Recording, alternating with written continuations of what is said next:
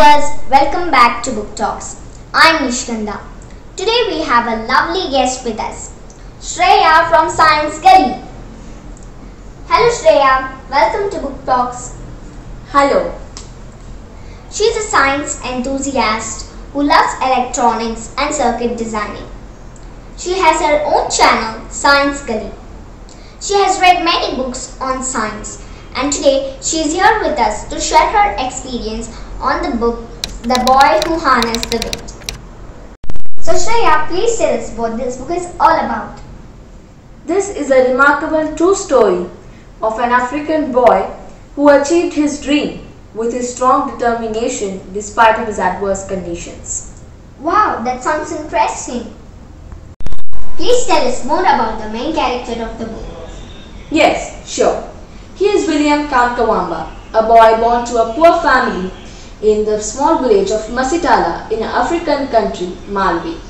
Here the people were very superstitious and believers of magic, and here science was a mystery. Oh, then the book must be having the description of the African countryside. Yes.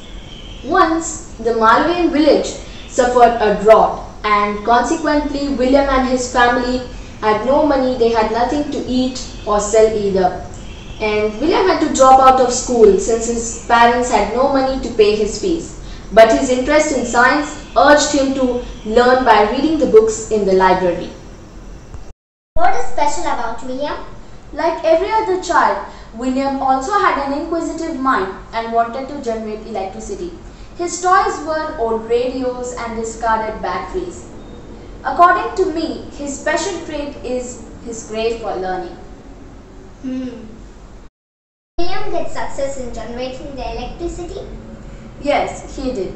But behind this is an interesting story. He faced a lot of challenges. William had no money to buy the materials required for designing the windmill. He also had no tutors or teachers to explain the concepts such as voltage, AC, DC, etc.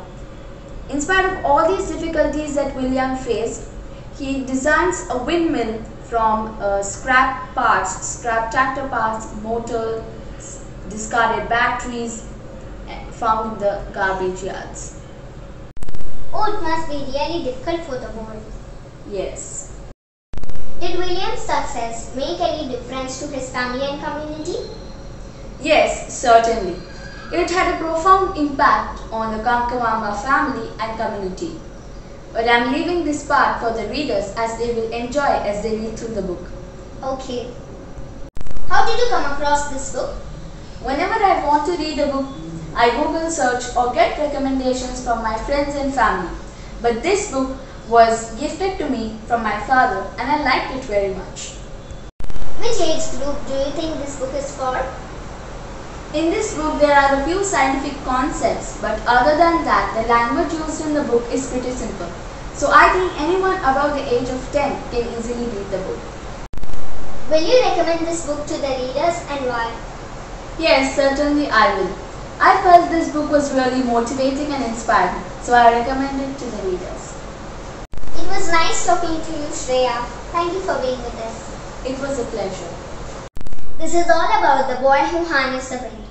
I'll be back with one more interesting book for you in the next video. Until we meet, bye-bye.